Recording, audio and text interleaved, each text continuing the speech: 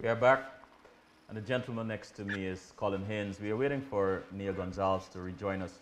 Collin, good afternoon, and welcome again to CWS as it is. Hey, Selwyn, thank you for having me on the show again. You're quite welcome, my brother. Collin, you are no stranger to CWS as it is, but for our listeners, our new listeners, can you just give us an idea of who you are and why are you here this afternoon? Well, once again, thank you for being on the show. Well, originally, I originate from Linden, Guyana. I grew up there in Linden, spent my, my high school and primary school days there, and then I migrated to the US, where I furthered my education and I was able to acquire a bachelor's of science in biochemistry and international relations. And uh, about 3 years ago, I completed my master's in public health. And so the last 3 or 4 years have been really focusing on development issues, youth development, HIV, health along the lines of chronic diseases, non-communicable diseases. And also I've been advocating for strong political, social, and economic development for young people. You know, this afternoon, you and Nia are supposed to be talking, discussing health education, guidance to adolescents, and youth perspective. But I would like to mention that both of you participated in the 2015 campaign. Can you tell us what was that like, the campaign trail, of course, and how did you get involved? Well, I've always, my political involvement dates back to 2007 as a member of the Alliance for Change, where I was invited to speak at our first and only National Youth Conference. And so from there on out, I have a really vested interest in the politics of Guyana, especially working with our young people. And over the years, I've been a constant supporter of the Alliance for Change. And then, as of February the 14th, we decided to have a relationship with a partnership for national unity. And so that was welcome. And as one who believed that our country really needed to experience a revolution, a change of sort in all different sectors, along with many other youths, jumped on the campaign trail, and it was a wonderful experience being able to get on board and really tour different parts of our country, understand some of the issues that our Guyanese people are facing, and be able to give input as well. I felt that this was something that I needed in my life. That's Nia just joined us. Go ahead, Colin. Yeah, so I felt that was something that was needed, and over one of the things I've been really adamant about on the campaign trail was getting out there and getting youth involved, speaking to them about social issues such as health and education, how do we involve them in the political scope of things, and how do we address the lack of jobs and creating economic opportunities for them. All right. Nia's just joined us. I want to give her a chance. Nia, I asked Colin to tell us who he is. So I'm going to ask you the same question. Tell us a little bit about who you are and why you're here this afternoon. I am Nia Gonsalves, and I usually say that I'm a budding politician. I'm a young mother and a wife. Um, the reason I'm here this afternoon is because I want to share with the young people um, a broader spectrum of them, the international stage, and the Selwyn Collins show conference is going to give me that opportunity to share with them some of the things that are affecting us as youth and as young people, young women and young men in today's society. You and Colin are here to talk about health matters and health education, guidance to adolescents and youth perspective, and guidance to adolescents and also youth perspective. But what I asked Colin was how did you get involved with the campaign, and why? Um, I've gotten involved in the campaign because one, I'm a member of a political party, the People's National Congress Reform, and why I've gotten involved was because there was a need for young people on the campaign trail, and I felt that would my voice and the things I have to say would propel young people to get out there and vote, not only for change, but to vote for someone or something, a movement that would bring Guyana to where it should be in the international arena in today's global market. Neil, Yeah. you said you were a member of the youth arm of the People National Congress. At what time Yes. did you realize you wanted to become or get involved in politics? Since I was about 17, 18. Yes. And what inspired you? What inspired me, my inspiration came from the fact that, if you're a part of a political party or part of a political space, you'll be able to get your ideas and your initiatives across to across to a lot of people and easier because everything is run on politics. Whether it's humanitarian work, whether it's the work in the church youth group, there's somebody that you need to report to. There's something political pushing it, and some political that's funding that movement. So I believe that the political space would give me that opportunity to do whatever work I want to do, and that is humanitarian work. And what was it like? What was it like for you on the campaign trail that when working alongside youth from the AFC um, party? What was that relationship like? And how did you benefit from it? At first, I had my reservations about the AFC youth, and I think it was natural. But after I started working with them, I believe that most of them shared the same ideas, and we had some pretty good working relationships. I've not gotten the opportunity to meet all of them. I've met Collin. We spoke at a few public meetings together, and the things that we shared on those platforms were from young people with ideas that they wanted the people to hear, Mm-hmm. and ideas that they wanted to be implemented in the government or in the running of the country. So it was a good working experience. And Colin, what was that like for you, working with youth from the PNC party? I think it was a very enriching experience. Certainly, of course, when there's any kind of relationship or marriage, there's always going to be uncertainties. But I thought that we complemented each other very well. I thought that what we brought in terms of our personality, in terms of our beliefs, it was compatible and there was a very good match.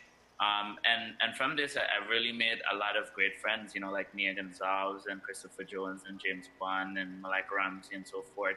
And I think it really sets the stage for us to unite under a common purpose. Since that both, political parties, we would have been on different sides and we were forced to work with each other.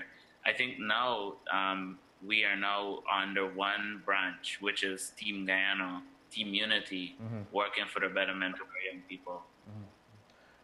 As you campaigned, what was one thing among the youth that stood out for you?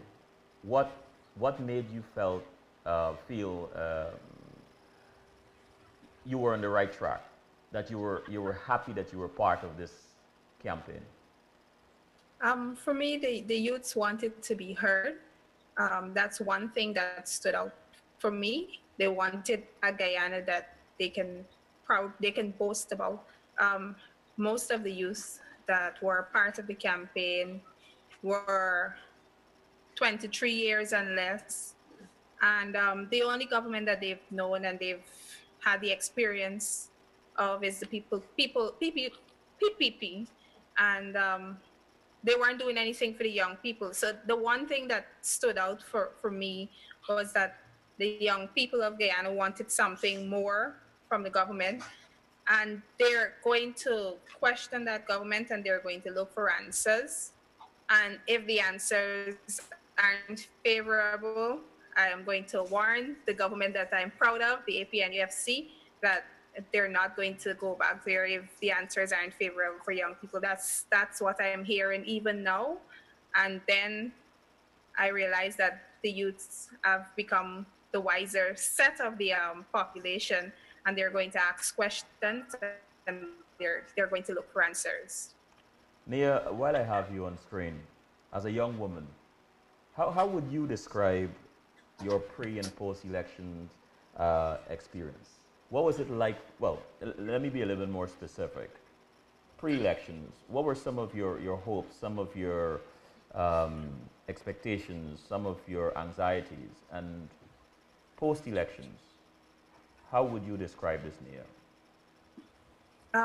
Some of my hopes pre-election were one, youth involvement, two, women involvement.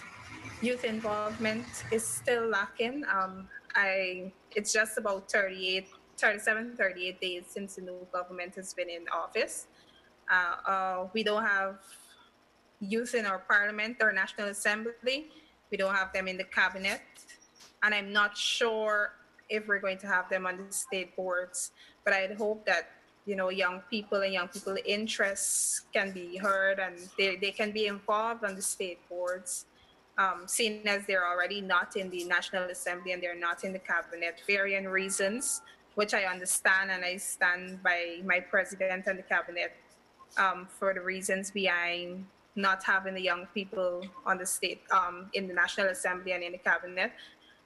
Two, there's still a need for more women being involved in the National Assembly. In the National Assembly, I think there are about 10 or 12 women of the 36 seats that the AP and UFC occupies in the National Assembly. 36 seats inclusive of the technocrats, and those are persons who cannot vote in the National Assembly. And there are two senior ministers who are females. I think there should have been more. I think that we have lots of competent women and we have competent young people who could have filled those gaps. But I still stand by my president and the decision that he has taken to not have the young people involved at this period in our country's history. And What, I do understand the period. what are you hearing among the youths in your arena and about their place and role in Guyana's development? I didn't get the last part clearly. What are you hearing among the youth in your arena, among the youths, among the young women, and well, especially the young women, about their role in the development of Guyana? The young women, the young people are disappointed. The young women are disappointed that their their gender is not, predominant, and it's been like that for quite some time. Um, they think that equality is still lacking. I do understand that, and they're even saying that some of my friends, my peers, would say this isn't no change, this is exchange, and I voted for change. Um, but it's just like the PPP has just given the mantle to the APNU to do the same thing. But I'm asking them to be patient and be a little bit more be a little bit more questioning. I'm not going to stop you from questioning what's happening in your country, a country that you pay tax in. But be patient with the new government. I'm not telling you to give them a long rope because 5 years is just around the corner, and we need to see change in Guyana. We need to see change in the way things are done, change in the way things are run in this country. And But yeah, go ahead. basically, what I'm hearing from the young people is that they're disappointed and they voted for change And, and and, they wish to see that change. and Colin, what are you hearing in your arena? And what are you saying to those that, as Nia said, be patient? What are you telling your peers? Colin, are you still with us?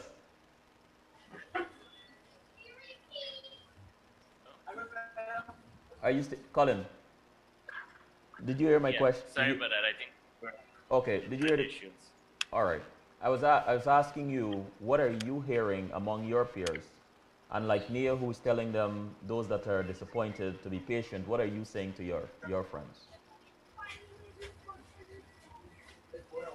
Well, first of all, it's very difficult to inspire. We had a great momentum coming into the election as to uh, the youths and having involvement, and our senior leaders were promised that there were going to be involvement at all levels, and certainly that was not the case.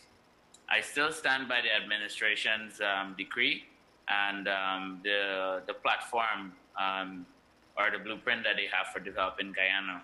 However, I hope and I shared with them that even though we may not be involved at a parliamentary or at a cabinet level, there is other areas within the ministries, whether it's directors or whether it's coordinators, managers, or even at lower levels that we may be able to be part of, and including state boards as well, where we will be able to have a voice and be able to learn as well. I think it's instrumental that in this change that we're creating, that we create sustainable measures of leadership, and the most sustainable people are young people because they have age on their side that they can continue.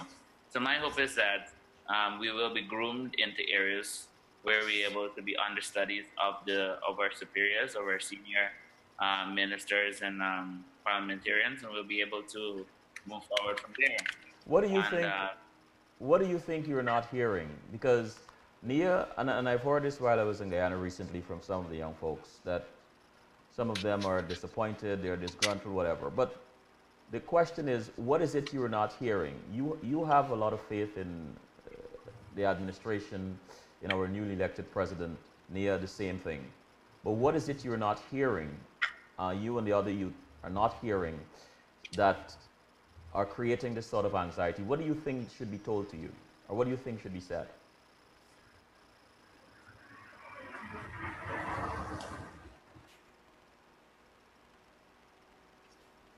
Colin, are you with us still? Nia, you want to take a stab at If this? if I may, I think you know, getting us involved at each level, and that is from the consultation stages, like letting us know process by process what is happening, what are the plans the administration have for young people, they have for the youth, where they're going to put the youth, where they're going to put them to not necessarily govern, but where they're going to put them to sit, where they're going to put them to have a say. Those are some of the things that the young people would want to know. They would like to get a ball by ball coverage of what exactly is happening.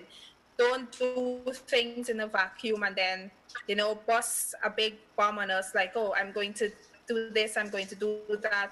And we've never been involved in the consultation stages. So I guess that's what I'm hearing from my peers that are making them very disgruntled is the fact that they're not knowing what's going on from the minute that the president or the cabinet thought about it.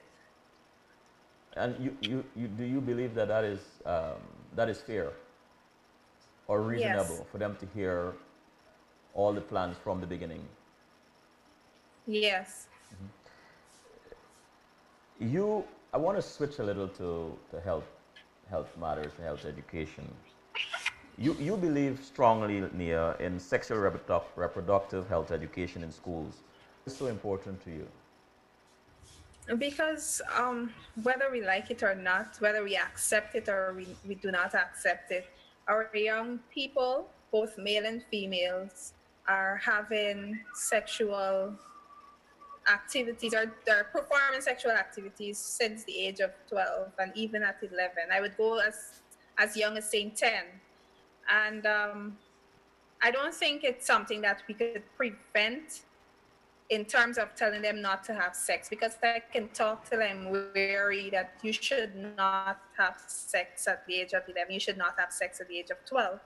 But these young people are exposed to the age of the internet, and there are things on the internet, inclusive of pornography, that they're going to be curious about, they're going to look at, they're going to read stuff, and their curiosity would send them to experience it. Uh, there are lots of leverage that the parents place on them. They get to go to all these different parties. Your mother, your father not watch manning you. You can do whatever you want at the party or after the party.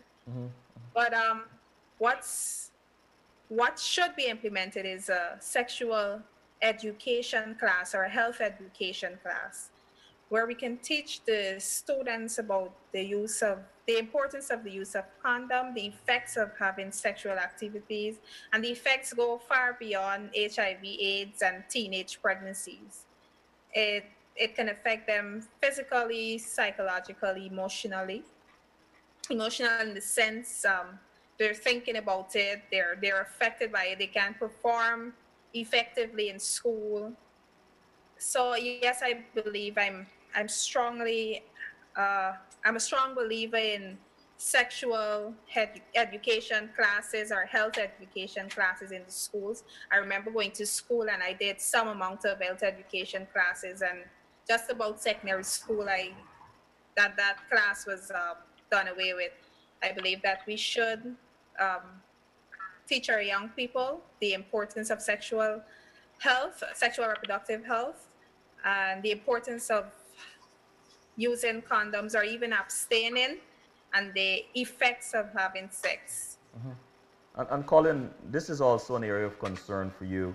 What are some things you hope young people understand about sexual reproductive health? Well, I think that there must be a level of there must be a blueprint involved, and it needs to start from the basic level. So it needs to start from our schools. I think we need to review the health and family life education course, which stage in terms of what age groups we're teaching certain things like sexuality, sexual reproductive health. We should start somewhere around primary school, because giving the fact of exposure, young people now are exposed to these things at a very young age. And in addition to that, I think that we also need to really just not look at sexual reproductive health in a vacuum. And when I say a vacuum, not only teaching or instilling the educational knowledge, but also instilling behavior change. I think that's something that we need to work on. And so there needs to be reinforcements. And at some point in time, I think that we need to make um, sexual reproductive health services available to, to young people, at a younger age, such as condoms and so forth. What, I what, also Go I ahead. also like to add to that. I think every year at the University of Guyana we have thousands of graduates in social work, but yet there are little to no social workers in our secondary schools and even in our primary schools. I believe that having someone to speak to about what is bothering you emotionally, someone to mentor you, having a peer educator, it can help the students to develop some sort of responsibility for their sexuality, their health, their body, and they can be able to function better in the schools. They can be able to say no is no, say when they mean no.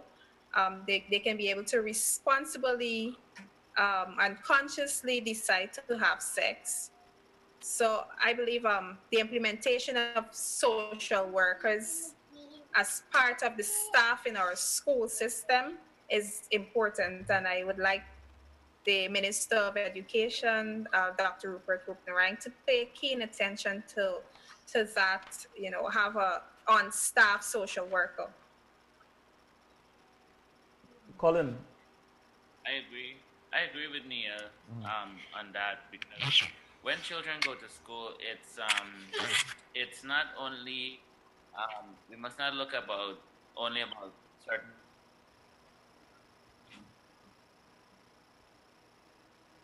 I think we are having some issues with Colin's connection. Nia, you want to jump in here for a minute, please? Yeah, I believe I'm going to think what he's going. Hope that we have telepathic minds. But I believe that he was trying to say that when students go to school, there are a lot of baggages that they're coming from their homes with, from their family circle. They're going to school with lots of things on their minds, and I can tell you, from experience that I've experienced. Several things I've been to school with on my mind. I never wanted to commit suicide, but I've been troubled emotionally by what was going on in my home circle, and there was nobody there for me to talk to. Our teachers are not our teachers are not really welcoming. Sometimes they often behave.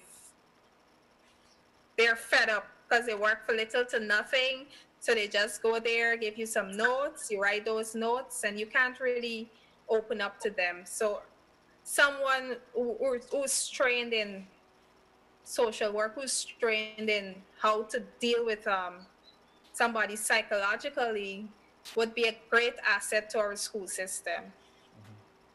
Um, if you had the ears of the Minister of Education, what would you like to tell him? Um, the Minister of Education, what would I like to tell him? I would like to tell him make extracurricular activities a part of our curriculum, like sports, debating competitions, dance competitions, cooking competitions. Make it a part of our curriculum. It gives the student extra time on their hand to focus on something other than their boyfriends or girlfriends. Um, Also, get a social worker in each school in Guyana if it's possible. Also, give the students not necessarily incentives, but when they're graduating or when they're stepping up in a class, give them an award for best improved student, an award for best attendance, an award for something. It helps them to, it propels them to push forward, and it propels them to do better at the end of the semester or in school all through the year. Colin, with your background in public health, tell us how do you plan to use your experience and knowledge to contribute to the development of Guyana? I think Colin is not there. Are you there, Colin? All right, let's continue, and hopefully he'll be able to join us. Mia, I want to go back a little bit to pre-elections.